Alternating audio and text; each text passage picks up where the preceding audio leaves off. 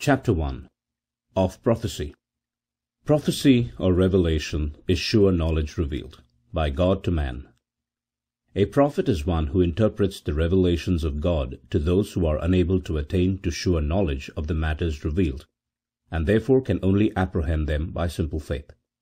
The Hebrew word for prophet is nabi, that is, speaker or interpreter, but in Scripture its meaning is restricted to interpreter of God, as we may learn from Exodus chapter 7, verse 1, where God says to Moses, "See, I have made thee a god to Pharaoh, and Aaron thy brother shall be thy prophet," implying that, since in interpreting Moses' words to Pharaoh, Aaron acted the part of a prophet, Moses would be to Pharaoh as a god, or in the attitude of a god.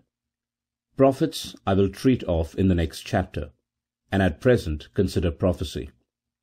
Now it is evident from the definition above given that prophecy really includes ordinary knowledge, for the knowledge which we acquire by our natural faculties depends on our knowledge of God and His eternal laws.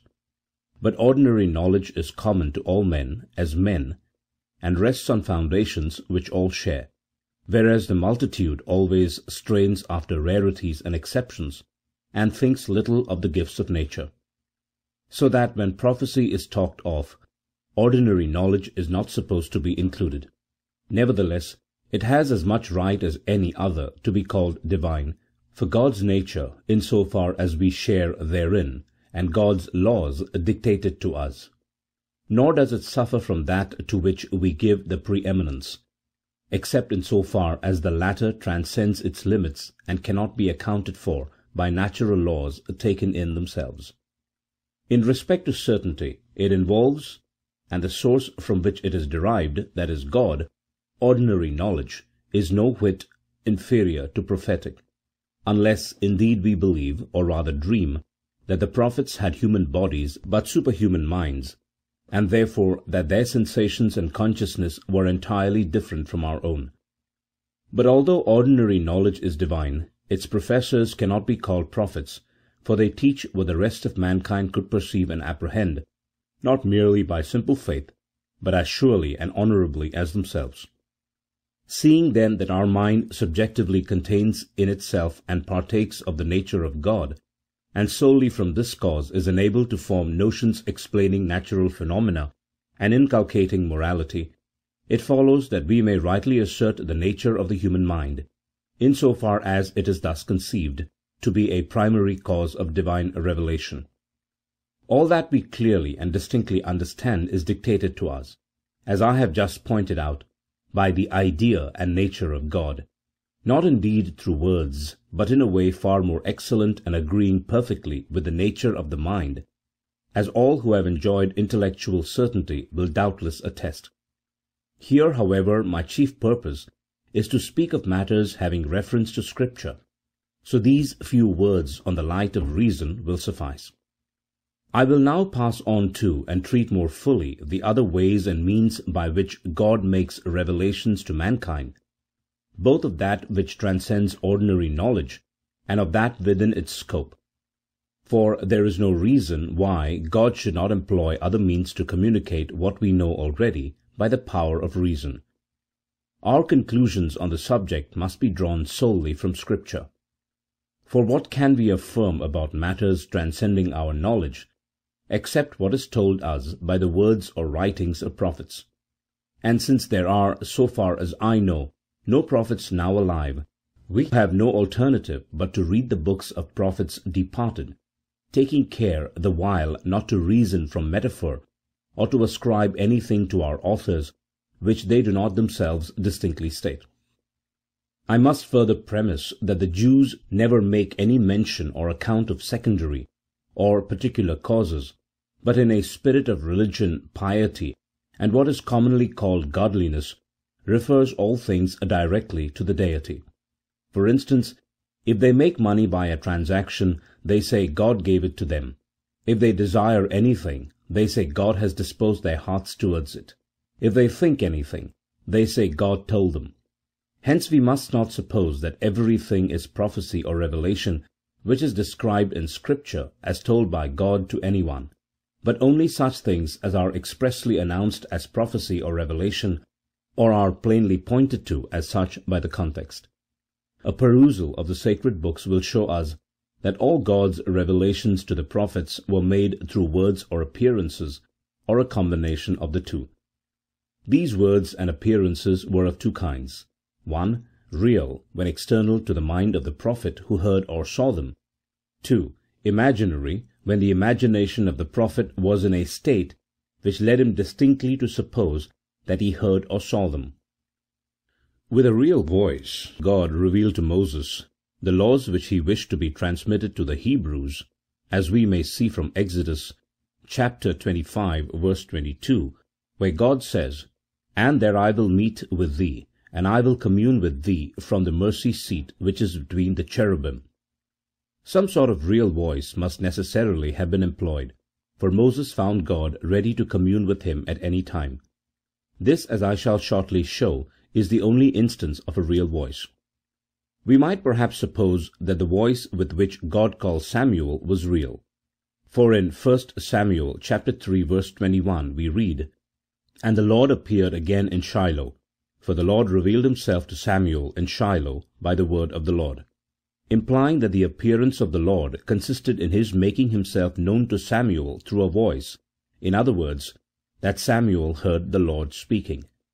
But we are compelled to distinguish between the prophecies of Moses and those of other prophets, and therefore must decide that this voice was imaginary, a conclusion further supported by the voice's resemblance to the voice of Eli, which Samuel was in the habit of hearing, and therefore might easily imagine. When thrice called by the Lord, Samuel supposed it to have been Eli. The voice which Abimelech heard was imaginary, for it is written, Genesis chapter 20, verse 6, "And God said unto him in a dream," so that the will of God was manifest to him, not in waking, but only in sleep, that is, when the imagination is most active and uncontrolled. Some of the Jews believed that the actual words of the Decalogue were not spoken by God, but that the Israelites heard a noise only without any distinct words, and during its continuance apprehended the 10 Commandments by pure intuition. To this opinion I myself once inclined, seeing that the words of the Decalogue in Exodus are different from the words of the Decalogue in Deuteronomy. For the discrepancy seemed to imply, since God only spoke once, that the 10 Commandments were not intended to convey the actual words of the Lord, but only his meaning.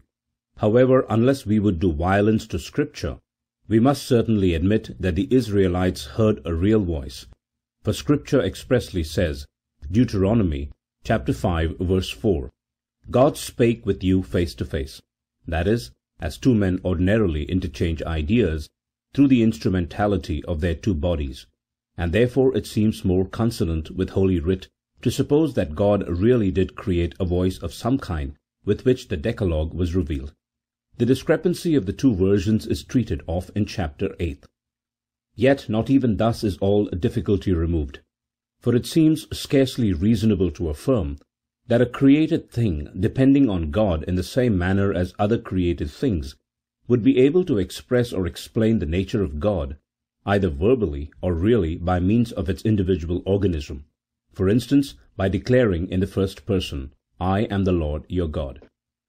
Certainly, when anyone says with his mouth, "I understand," we do not attribute the understanding to the mouth, but to the mind of the speaker. Yet this is because the mouth is the natural organ of a man's speaking, and the hearer, knowing what understanding is, easily comprehends by a comparison with himself that the speaker's mind is meant. But if we knew nothing of God beyond the mere name and wished to commune with him and be assured of his existence, I fail to see how our wish would be satisfied by the declaration of a created thing, depending on God neither more or less than ourselves. "I am the Lord." If God contorted the lips of Moses, or, I will not say Moses, but some beast, till they pronounced the words, "I am the Lord," should we apprehend the Lord's existence therefrom? Scripture seems clearly to point to the belief that God spoke himself, having descended from heaven to Mount Sinai for the purpose, and not only that the Israelites heard him speaking, but that their chief men beheld him. Exodus chapter 24. Further, the law of Moses, which might neither be added to nor curtailed, and which was set up as a national standard of right, nowhere prescribed the belief that God is without body, or even without form or figure, but only ordained that the Jews should believe in his existence and worship him alone. It forbade them to invent or fashion any likeness of the deity. But this was to ensure purity of service, because, never having seen God, they could not by means of images recall the likeness of God, but only the likeness of some created thing, which might thus gradually take the place of God as the object of their adoration. Nevertheless, the Bible clearly implies that God has a form, and that Moses, when he heard God speaking, was permitted to behold it, or at least its hinder parts. Doubtless some mystery lurks in this question, which we will discuss more fully below. For the present I will call attention to the passages in Scripture indicating the means by which God has revealed his laws to man. Revelation may be through figures only, as in 1 Chronicles chapter 22, where God displays his anger to David by means of an angel bearing a sword, and also in the story of Balaam. Maimonides and others do indeed maintain that these and every other instance of angelic apparitions, example, to Manoah and to Abraham offering up Isaac, occurred during sleep, for that no one with his eyes open ever could see an angel, but this is mere nonsense. The sole object of such commentators seems to be to extort from Scripture confirmations of Aristotelian quibbles and their own inventions, a proceeding which I regard as the acme of absurdity. In figures not real, but existing only in the prophet's imagination, God revealed to Joseph his future lordship, and in words and figures he revealed to Joshua that he would fight for the Hebrews, causing to appear an angel, as it were the captain of the Lord's host, bearing a sword, and by this means communicating verbally. The forsaking of Israel by providence was portrayed to Isaiah by a vision of the Lord, the thrice holy, sitting on a very lofty throne, and the Hebrews, stained with the mire of their sins, sunk as it were in uncleanness, and thus as far as possible distant from God. The wretchedness of the people at the time was thus revealed, while future calamities were foretold in words. I could cite from Holy Writ many similar examples, but I think they are sufficiently well known already.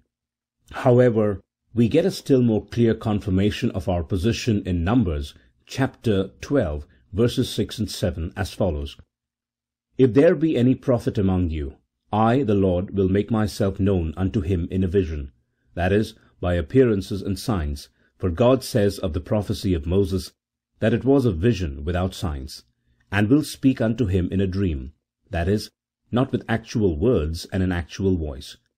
My servant Moses is not so. With him will I speak mouth to mouth, even apparently, and not in dark speeches, and the similitude of the Lord he shall behold. That is, looking on me as a friend and not afraid, he speaks with me.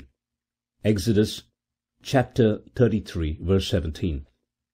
This makes it indisputable that the other prophets did not hear a real voice, and we gather as much from Deuteronomy chapter 24, verse 10.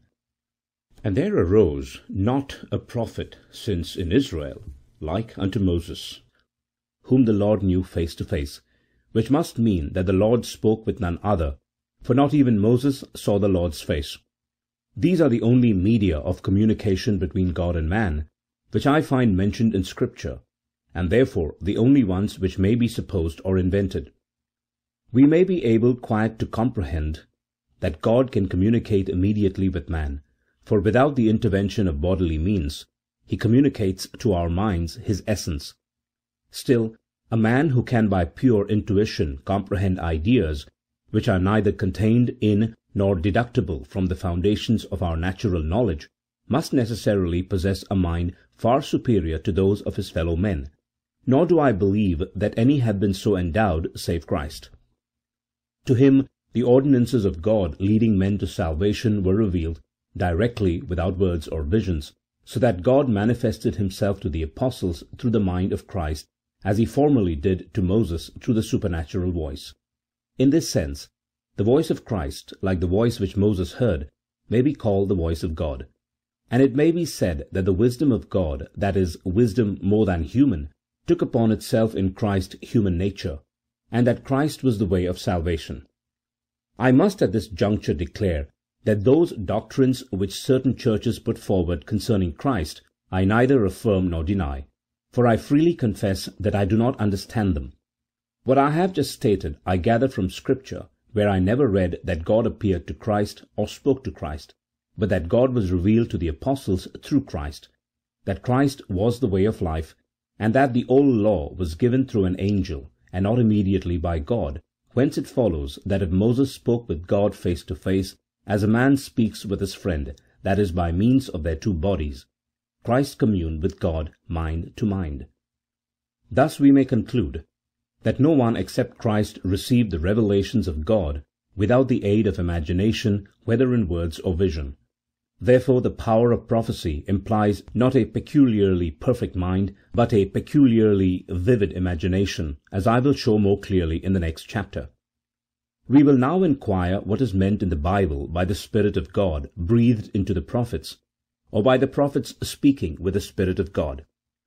To that end we must determine the exact signification of the Hebrew word ruach, commonly translated spirit. The word ruach generally means a wind, for example the south wind, but it is frequently employed in other derivative significations. It is used as equivalent to 1. Breath, neither is there any spirit in his mouth. Psalm 135, verse 17. 2. Life or breathing, and his spirit returned to him. 1 Samuel chapter 30, verse 12. That is, he breathed again. 3. Courage and strength. Neither did there remain any more spirit in any man. Joshua chapter 2, verse 11. And the Spirit entered into me, and made me stand on my feet. Ezekiel chapter 2, verse 2. 4. Virtue and fitness. Days should speak, and multitudes of years should teach wisdom. But there is a spirit in man. Job chapter 32, verse 7. That is, wisdom is not always found among old men, for I now discover that it depends on individual virtue and capacity. So, a man in whom is the Spirit. Numbers chapter 27, verse 18. 5. Habit of mind, because he had another spirit with him. Numbers chapter 14, verse 24. That is, another habit of mind. Behold, I will pour out my spirit unto you. Proverbs chapter 1, verse 23. 6. Will, purpose, desire, impulse. Whither the Spirit was to go, they went. Ezekiel chapter 1, verse 12. That cover with a covering, but not of my spirit. Isaiah chapter 30, verse 1. For the Lord hath poured out on you the spirit of deep sleep. Isaiah chapter 29, verse 10. Then was their spirit softened. Judges chapter 8, verse 3.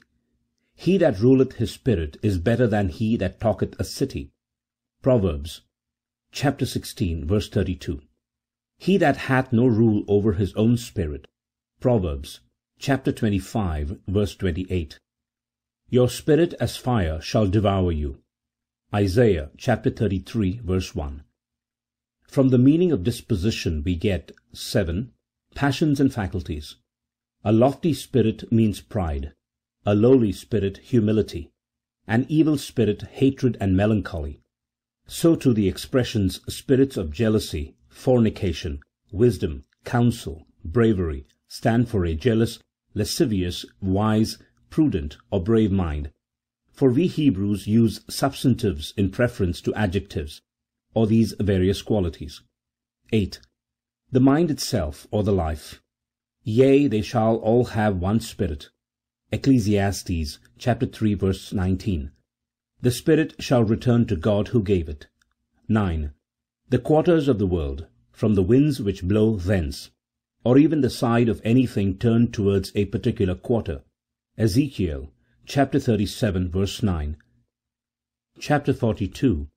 verses 16, 17, 18, 19, etc. I have already alluded to the way in which things are referred to God and said to be of God. 1.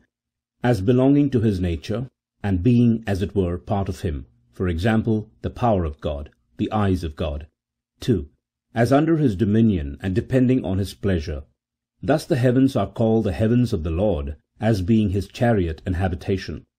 So Nebuchadnezzar is called the servant of God, Assyria the scourge of God, etc. 3. As dedicated to him, for example, the temple of God, a Nazarene of God, the bread of God. 4. As revealed through the prophets and not through our natural faculties. In this sense, the Mosaic law is called the law of God. 5. As being in the superlative degree. Very high mountains are styled the mountains of God, a very deep sleep the sleep of God, etc. In this sense we must explain Amos chapter 4 verse 11. I have overthrown you as the overthrow of the Lord came upon Sodom and Gomorrah, that is, that memorable overthrow. For since God himself is the speaker, the passage cannot well be taken otherwise. The wisdom of Solomon is called the wisdom of God, or extraordinary. The size of the cedars of Lebanon is alluded to in the psalmist's expression, the cedars of the Lord. Similarly, if the Jews were at a loss to understand any phenomenon, or were ignorant of its cause, they referred it to God. Thus a storm was termed the chiding of God, thunder and lightning the arrows of God, for it was thought that God kept the winds confined in caves, his treasuries, thus differing merely in name from the Greek winged god Aeolus. In this manner miracles were called works of God, as being especially marvellous, though in reality, of course, all natural events are the works of God, and take place solely by his power. The psalmist calls the miracles in Egypt the works of God, because the Hebrews found in them a way of safety which they had not looked for, and therefore especially marvelled at. As then unusual natural phenomena are called works of God, and trees of unusual size are called trees of God, we cannot wonder that very strong and tall men, though impious robbers and whoremongers, are in Genesis called sons of God. This reference of things wonderful to God was not peculiar to the Jews. Pharaoh, on hearing the interpretation of his dream, exclaimed that the mind of the gods was in Joseph. Nebuchadnezzar told Daniel that he possessed the mind of the holy gods. So also in Latin, anything well made is often said to be wrought with divine hands, which is equivalent to the Hebrew phrase wrought with the hand of God. We can now very easily understand and explain those passages of Scripture which speak of the Spirit of God. In some places the expression merely means a very strong, dry, and deadly wind, as in Isaiah chapter 40 verse 7, "The grass withereth, the flower fadeth, because the Spirit of the Lord bloweth upon it." Similarly in Genesis chapter 1 verse 2, "The Spirit of the Lord moved over the face of the waters." At other times it is used as equivalent to a high courage. Thus the spirit of Gideon and of Samson is called the Spirit of the Lord, as being very bold and prepared for any emergency. Any unusual virtue or power is called the Spirit or virtue of the Lord. Exodus chapter 31 verse 3, "I will fill him Bezaleel with the Spirit of the Lord," that is, as the Bible itself explains, with talent above man's usual endowment. So Isaiah chapter 11 verse 2, "And the Spirit of the Lord shall rest upon him," is explained afterwards in the text to mean the spirit of wisdom and understanding, of counsel and might. The melancholy of Saul is called the melancholy of the Lord, or a very deep melancholy. The persons who applied the term show that they understood by it nothing supernatural, in that they sent for a musician to assuage it by harp playing. Again, the Spirit of the Lord is used as equivalent to the mind of man. For instance, Job chapter 27 verse 3, "And the Spirit of the Lord in my nostrils," the allusion being to Genesis chapter 2 verse 7, "And God breathed into man's nostrils the breath of life." Ezekiel also, prophesying to the dead, says, chapter 27 verse 14, And I will give to you my Spirit, and ye shall live, that is, I will restore you to life. In Job chapter 34 verse 14 we read, If he gather unto himself his spirit and breath. In Genesis chapter 6 verse 3, My spirit shall not always strive with man, for that he also is flesh. That is, since man acts on the dictates of his body, and not the Spirit which I give him to discern the good, I will let him alone. So too, Psalm 51 verse 12, Create in me a clean heart, O God, and renew a right spirit within me. Cast me not away from thy presence, and take not thy Holy Spirit from me. It was supposed that sin originated only from the body, and that good impulses come from the mind. Therefore the psalmist invokes the aid of God against the bodily appetites, but prays that the spirit which the Lord, the Holy One, has given him might be renewed. Again, inasmuch as the Bible, in concession to popular ignorance, describes God as having a mind, a heart, emotions, nay, even a body and breath, the expression Spirit of the Lord is used for God's mind, disposition, emotion, strength, or breath. Thus Isaiah chapter 40 verse 13, Who hath disposed the Spirit of the Lord? That is, who save himself hath caused the mind of the Lord to will anything?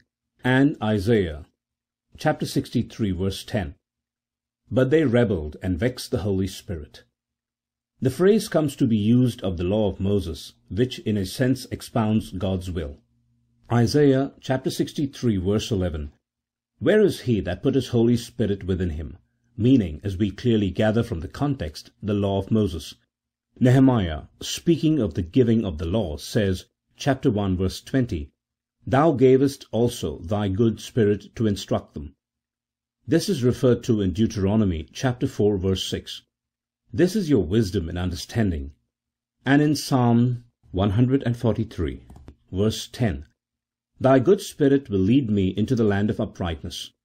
The Spirit of the Lord may mean the breath of the Lord, for breath, no less than a mind, a heart, and a body, are attributed to God in Scripture, as in Psalm 33 verse 6. Hence it gets to mean the power, strength, or faculty of God, as in Job chapter 33 verse 4, The Spirit of the Lord made me, that is, the power, or if you prefer, the decree of the Lord. So the psalmist in poetic language declares, 33 verse 6, By the word of the Lord were the heavens made, and all the host of them by the breath of his mouth, that is, by a mandate issued as it were in one breath. Also Psalm 139 verse 7, Whither shall I go from thy Spirit, or whither shall I flee from thy presence? That is, whither shall I go so as to be beyond thy power and thy presence? Lastly, the Spirit of the Lord is used in Scripture to express the emotions of God. For example, his kindness and mercy, Micah chapter 2 verse 7. Is the Spirit, that is, the mercy, of the Lord straitened? Are these cruelties his doings? Zechariah chapter 4 verse 6. Not by might or by power, but my Spirit, that is mercy, saith the Lord of hosts. The 12th verse of the 7th chapter of the same prophet must, I think, be interpreted in like manner. Yea, they have made their hearts as an adamant stone, lest they should hear the law, and the words which the Lord of hosts hath sent in his Spirit, that is, in his mercy, by the former prophets. So also Haggai chapter 2 verse 5, So my Spirit remaineth among you, fear ye not. The passage in Isaiah chapter 48 verse 16, And now the Lord of God and his Spirit hath sent me, may be taken to refer either to God's mercy or his revealed law. For the prophet says, From the beginning, that is, from the time when I first came to you, to preach God's anger and his sentence gone forth against you, I spoke not in secret. From the time that it was, there am I. And now I am sent by the mercy of God as a joyful messenger to preach your restoration. Or we may understand him to mean, by the revealed law, that he had before come to warn them by the command of the law. Leviticus chapter 19 verse 17. In the same manner and under the same conditions as Moses had warned them. And that now, like Moses, he ends by preaching their restoration. But the first explanation seems to me the best. Returning then to the main object of our discussion, we find that the scriptural phrases, "The Spirit of the Lord was upon a prophet," "The Lord breathed his Spirit into men," "Men were filled with the Spirit of God, with the Holy Spirit," etc., are quite clear to us, and mean that the prophets were endowed with a peculiar and extraordinary power, and devoted themselves to piety with a special constancy; that thus they perceived the mind or the thought of God, for we have shown that God's Spirit signifies in Hebrew God's mind or thought, and that the law which shows His mind and thought is called His Spirit. Hence that the imagination of the prophets, inasmuch as through it were revealed the decrees of God, may equally be called the mind of God, and the prophets be said to have possessed the mind of God. On our minds also the mind of God, and His eternal thoughts are impressed. But this being the same for all men is less taken into account, especially by the Hebrews, who claimed a preeminence, and despised other men and other men's knowledge. Lastly, the prophets were said to possess the Spirit of God, because men knew not the cause of the prophetic knowledge, and in their wonder referred it with other marvels directly to the Deity, styling its divine knowledge. We need no longer scruple to affirm that the prophets only perceived God's revelations by the aid of imagination, that is, by words and figures either real or imaginary. We find no other means mentioned in Scripture, and therefore must not invent any. As to the particular law of nature by which the communications took place, I confess my ignorance.